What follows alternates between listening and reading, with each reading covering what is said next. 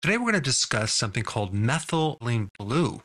Now, I haven't done a video on this ever simply because it's not a natural remedy. It's actually a synthetic drug, but it is sold over the counter and it's been around for a very long time, and it has some fascinating properties that I think you need to know about. Now, it was discovered in 1876, if I'm not mistaken, and it was the first fully synthetic drug in medicine. It was used as one of the first antibiotics.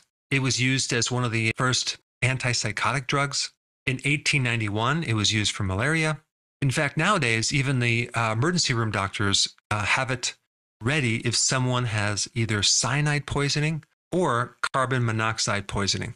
And so it is a compound that creates some very interesting effects. At lower doses, it can act as an antioxidant. And I'm talking about the dose of 0.5 milligrams to 4 milligrams per kilogram weight. So, for example, I weigh 185 pounds, okay?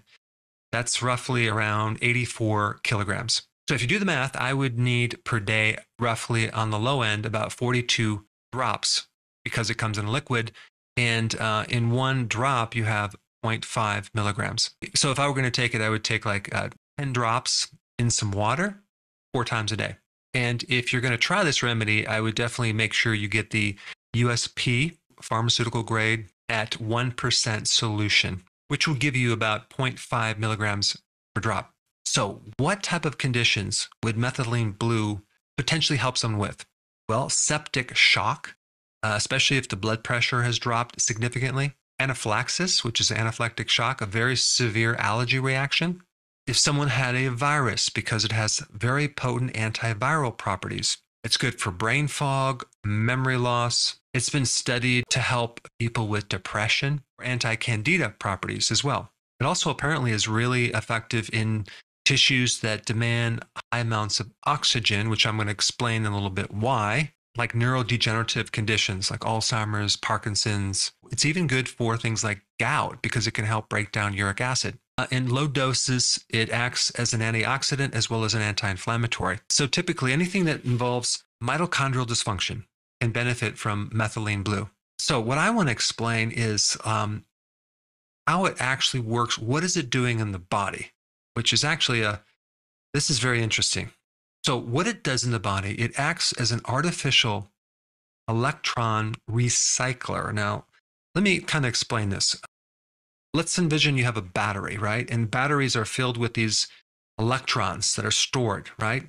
And so you need these electrons to generate energy. And you also have electrons going on in your body as well, in the mitochondria. In fact, your body converts food into electrons stored in the ATP molecule for energy. And so in our mitochondria, we have a lot of electron transfer exchange going on.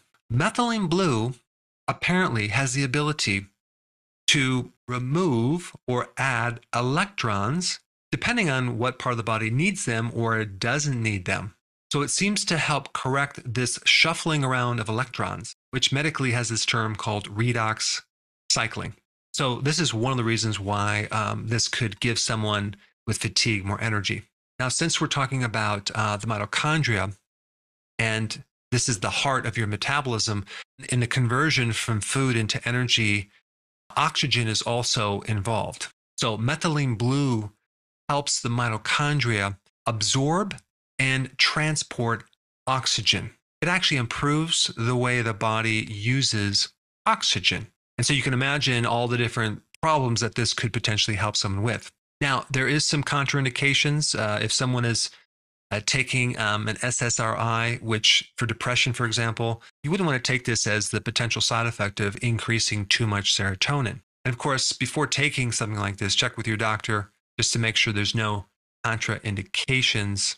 But I wanted to put this at least on your radar so you can understand a little bit more, and you can maybe buy a book and read up on it. But I think it could potentially help a lot of people with certain problems related to this oxygen and electron transfer issue inside the mitochondria.